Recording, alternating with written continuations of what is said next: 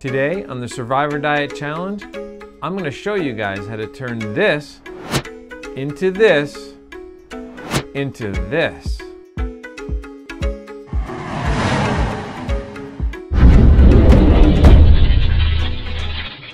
I will try to do periodic weight updates in the morning so that I can track my progress. And actually last night I'm pretty glad I took advantage of that weather window and got out on the water to catch a few bluefish. They're certainly going to come in handy over the next few days. It's another work day today, so I'm going to use some of the fish that I have stored in order to prepare lunch that I can throw into my broiler oven at work. I'll put a little rice and fish on a piece of non-stick foil, and maybe I'll add a few asparagus.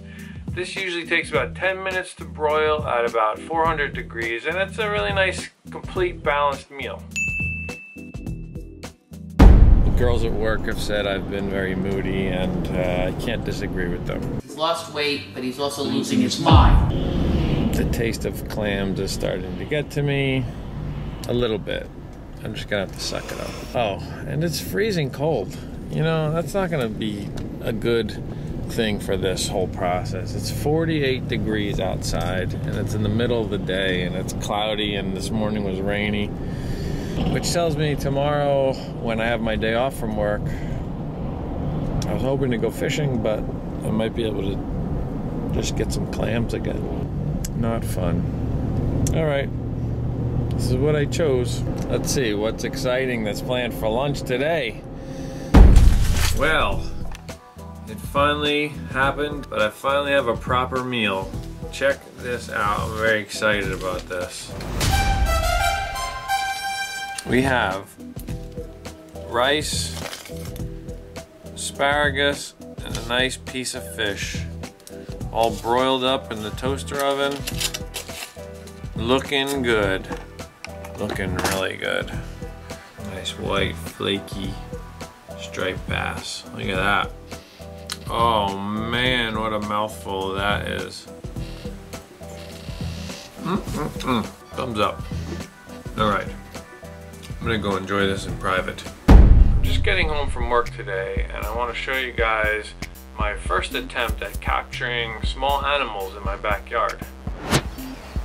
It's Tuesday, and I have this small animal trap that I'm going to set in the evening. Let's show you how I set it up, and we'll leave it out tonight. Alright, so this is called a figure 4 trap. Peanut butter is bait. I don't know if you can see that, but that's the bait stick and peanut butter. And what we do is prop this stick here, cut little notches in these sticks in order to hold them up. Alright, so you see how that's looks like a number 4 backwards. I have to alter that a little bit. But well, if a squirrel or a bunny comes in, they come in and start eating some of this right here, this stick falls, causing these other sticks to fall, causing the whole thing to come crashing down and hopefully trapping this animal. So let's see how it works.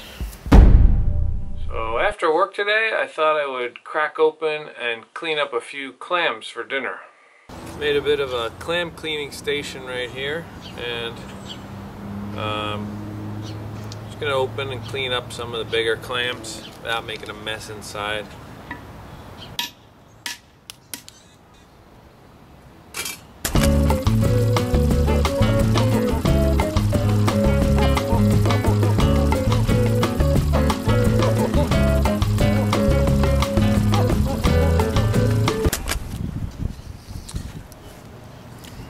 You get the picture.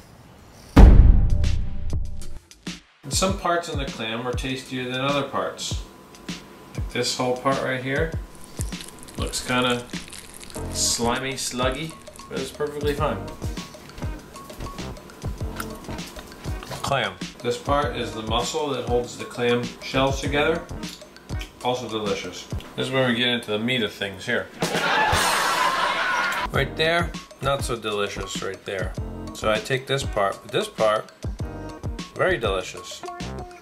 I don't know the exact anatomy of the clam, but that part's really good right there. So I'm just gonna cut the guts out here. All right, I have my clams that are all cleaned up, took all the guts out. I ate all the muscle pieces that were tasty, and I have about 6 pieces here that are really good, ready to eat. But I want to show you a little trick that I learned from a sushi chef some time ago to test if your clams especially are fresh and as fresh as can be, if they were still alive when they were shucked. So take a look. What you take a piece of your clam and you slam it down on the cutting board, and if you see it moving and curling up.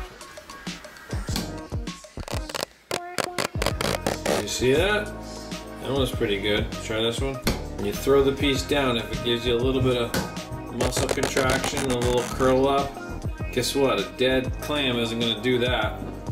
And this helps to toughen the meat up a little bit, makes it a little bit more firm and tasty. It's a little trauma to the muscle. It makes it react in a way to make it kind of shrivel all up. Pretty interesting. Actually, improves the taste of this mussel a little bit.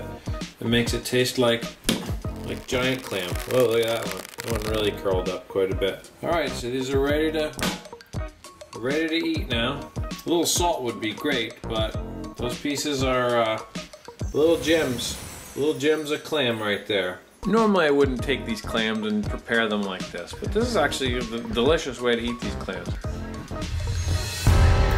They're very sweet, very tender, super tasty. Raw is perfectly fine as long as they're fresh and as long as they're clean. They're delicious. There we go. Very good. Next time on the Survivor Diet.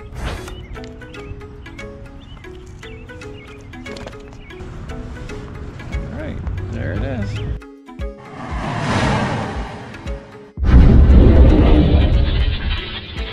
Hey, Survivor Diet fans, if you've gotten this far, then you might as well just keep on going and subscribe to this channel, click that bell, and you'll be notified whenever new content comes out. Thanks again, I really appreciate your support.